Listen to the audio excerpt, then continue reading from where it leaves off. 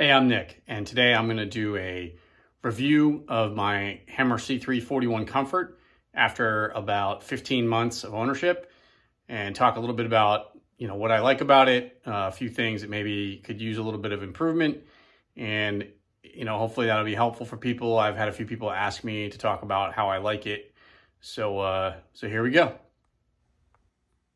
Okay, so the first thing I'm going to talk about is the joiner and the planer. And, to be honest with you, this is pretty easy because I'm very happy with both the joiner and the planer. I mean, they work very well. They came well set up from the factory. I did have to do some minor adjustments on the jointer when I first got it, but that was probably more due to, some issues when I installed it than anything else.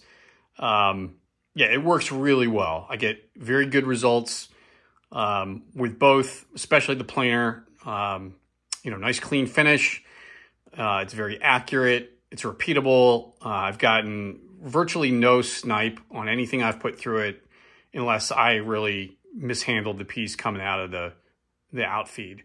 Couple things about the joiner, just minor things. So I do have this extension table that I bought along with the machine. I have used it a few times as a in-feed extension table when I'm running longer pieces, and it works well. But in general, the joiner tables, they're nice and long, no issues there. The helical head cuts great. I mean, it's been 15 months. I haven't changed anything.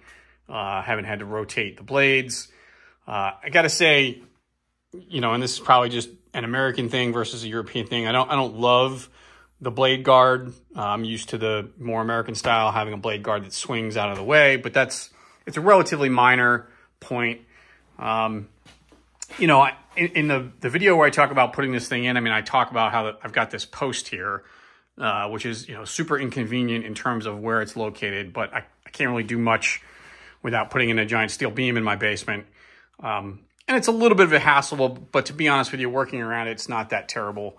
The only other observation I have about the joiner, and it's something that, it's super minor. I don't even really know if it's an issue, but and it's going to be hard to tell in this video, but the finish on the table is different than the finish on, for instance, the table saw. So I don't know if you can see, but if you see how the table saw is kind of shiny, it's more of what one would expect in a cast iron table. It's been, it's not polished, but it was, machined and then, I don't know, ground flat with a finer grit or a finer device. Whereas the joiner table, I don't know, it's hard to explain. It's like it just didn't get its final finish. And I don't know if you can, I'm going to try to make this sound. I don't know if you can hear it, but you can kind of hear how there's a little bit of a texture to it. And it's really not problematic. It does probably introduce a little bit of friction when I'm feeding wider or longer pieces, but I just find it odd. It's not a problem. So bottom line, overall, joiner, super happy with it. Very good machine. I've got the 16-inch wide model. So yeah, overall, very happy with it. On the planer, like I said, overall, very happy. The one thing I will point out, so I did get the dial. It's an additional item or an optional item, but it's a dial that as you rotate the wheel, it gives you the setting, and it's great. It's super accurate. It helps you come back to whatever setting you want, and I find that I can plane to within a couple of thousandths, and that's obviously more than accurate for most people. So yeah, joiner planer, other than a couple minor things. Oh, I do want to say also dust collection on them both is good. No issues there. People talk about, I've gotten comments, it's not a production machine. Well, that's very true. It's not a production machine. If you had to take the time to flip over between the joiner and the planer when you're trying to get a lot of work done, yeah, it's problematic. But as you can see, I'm working here in my basement. I'm not running a production shop. For my purposes, it works great, and it's a space saver. So, yeah, that's it. Overall, very pleased with it.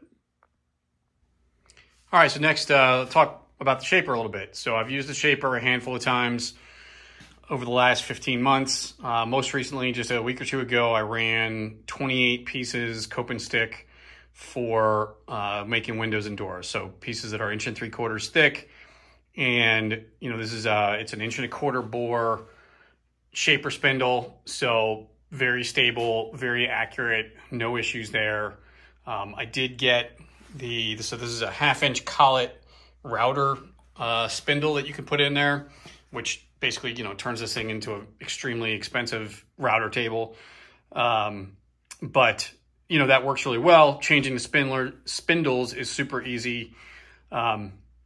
The fence assembly is good. It does have, so it's got a, you know, it's got a micrometer adjustment or a micro adjustment on the outfeed side so that you can, you know, balance that if you're cutting a piece that's coming out, taking a little bit off. It does have also it's a little hard to see, but it has a micro adjustment in and out for the overall fence itself, which is a little tricky. It's got sort of a thing where you set it and then you can go forward and back a little bit, and then you would have to reset it if it exceeds kind of how much it has to go forward and back.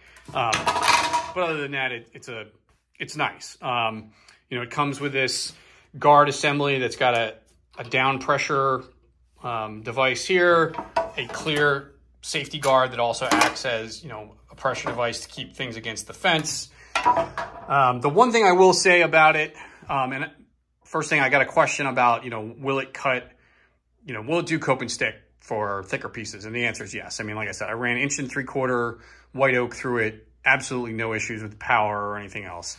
I'd say the only real criticism I have of it is that when I got it, the fence was not square to the sliding table. And so, you know, if you wanted to do, so like I did the coping operation on these windows and doors with the sliding table, which makes it super easy. But in order to do that, I had to adjust the fences to get them square. So if you take them off, there are these set screws behind them that allow you to square it all up. Took half an hour, 45 minutes. You know, it just would have been nice if it had been square from the factory, but not a huge issue. So overall, I'm pleased with the shaper. It does what I need. I mean, it's not a tilting arbor shaper. It is variable speed. You know, it's not going to be a full scale, you know, industrial shaper, but it works really well for probably most shaping operations. I haven't done curved work on it yet. I think for a lot of people, a router table is all you need. But a shaper is great to have. And again, if you're doing bigger pieces or raised panels or something like that, it's a really nice tool to have. So again, overall, other than a really minor issue of having to adjust it to get it square to the sliding table, I'm very pleased with it. Dust collection's good. And yeah, that's it. All right, so of course, the thing that probably most people are going to use the most is the table saw. So overall, happy with the table saw. I mean, there are a few things that someone should know if you're thinking about buying this. One is that, so this machine has, the arbor has these 2 pins that go through holes drilled in the saw blade. And so what that means effectively is that you can only use Felder blades or Forest, who also will drill their blades for that. For me, that hasn't really been a problem, although I will say I was going to buy a Forest Woodworker 2 at one point because I'm a big fan of those blades. And, you know, they was like 3 months back ordered. So I just ended up buying another Felder blade. But the Felder blades are nice. I got it on sale. I think it was like $85. So really, honestly, a pretty good deal. The blade guard with riving knife, it's perfectly serviceable. It's got decent dust collection like any guard. At times, it's going to be in your way and have to come off. The riving knife, because of the design, does stick up above the blade. So if you're doing an operation where the blade is not cutting all the way through the piece of wood, like some kind of a slot, you have to take the riving knife off. But again, that's, you know, not unusual. So as far as cutting goes, it works really well. I think it's got about a 4-inch or slightly more than 4-inch height of cut, which is very nice to have at times. I mentioned in my earlier video that I learned this trade in a professional shop. We had a 10-foot stroke SCMI slider. So basically I learned how to do this stuff using a slider, and I like sliders. Now, that said, you know, a sliding table saw is not for everybody. Most people probably find that they don't need it, and they like some of the aspects of other saws that, you know, a slider has problems with, but I'm a fan. This thing, the Comfort model, has an 84-inch stroke on the sliding table, which there are times I've already found that maybe I wished I had a little longer stroke, but it's fine. Cuts anything up to, you know, 7 feet, nice straight line rip. It's got a 53-inch capacity on the fence, which, you know, expands out to, I don't know, close to 8 feet. I did say in my other video too, so I bought one extra stop for it, which I leave permanently installed on the end. But yeah, and I've done some mitering with it when you know, and there's plenty of videos out there showing how to move these things around. But, you know, you can adjust the table relatively easy to miter with it. So again, basically pretty happy with it. Let's see. So one comment I'll make, I bought this saw with a scoring unit, which I have not yet used, and, you know, I may never use it, but I wanted to have the capacity to do it. When the saw came, because it has a scoring unit, the throat plate is this throat plate here. And if you look, you'll see that because it has the scoring unit, the opening for the throat is longer. And so I was finding, not happily, that a lot of offcuts and a lot of pieces of wood were getting sucked down into that opening pretty violently. And it was, you know, to be honest with you, it was a little scary. So when I went to the dealer, and I'm fortunate that I'm close to the dealer, I was mentioning it to them, and he said, oh, well, you know, we have this other throat plate. So it turns out that if you don't get a scoring unit, there's another throat plate that, as you can see, the opening is much closer to the front of the blade. And so it was like $5. I bought it, and that reduced that issue greatly, to where really now I don't worry too much about it. It does come with a zero clearance insert, which is this, you know, it's a phenolic, 8mm phenolic heavy.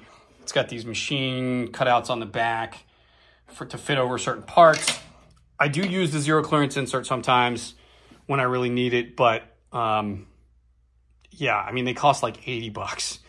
You could probably make your own. I think there's a guy out there on the internet who sells them, but I try to minimize how often I use it, just because, you know, I haven't gotten around to making more for myself. So that's not really a criticism. It's more of just if you do get one with a scoring unit and you aren't using the scoring unit, ask for the other throat plate so that you don't have that issue with pieces getting sucked down into the machine. Okay, I'm going to pause here because that's kind of the bulk of my experience with a saw, except for the rip fence, which isn't on right now. So I'm going to take a quick pause and put it back on. Okay, the rip fence.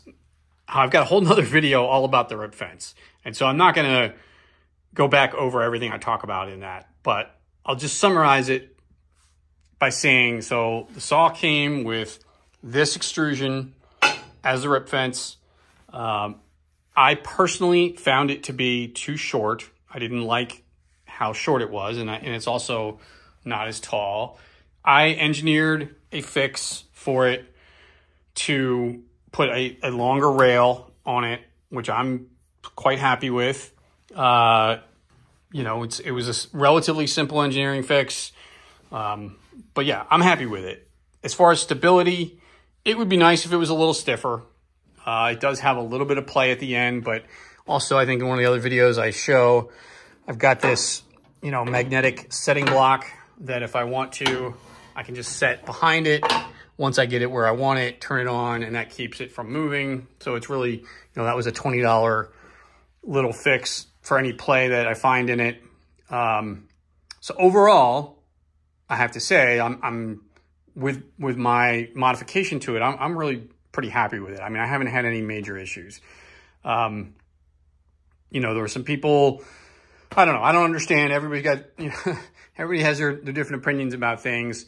People have said like, oh, you know, like you bought the wrong machine. I don't know. People put aftermarket fences on their saws all the time. I mean, I don't see what the difference between this and putting like a Biesemeyer fence on your saw is. But yeah, anyway, the stock fence is adequate. I just found it to be a little too short, and so I made a modification to it. All right, so in summary, I'm pretty happy with the machine. Is it perfect? No, of course not. Is it a production machine? No, of course it's not. But for what I bought it for, which is to have a space-saving machine that has a lot of the capabilities of professional equipment, you know, it's very accurate, it's got great dust collection, it's powerful. I find it to be quite capable, except for the relatively minor shortcomings that I talk about in this video. So would I buy it again? Yes. Can I compare it to some of the other, you know, the Mini Maxes or the other products? I can't because I don't have experience with them. But I would say that, you know, if you understand some of the peculiarities of this particular piece of equipment and what Felder offers, and those are things that you can live with, I think it's a really good piece of equipment. And I'm pleased with my purchase. So take that for what it's worth, and good luck with whatever equipment you decide to purchase for yourself.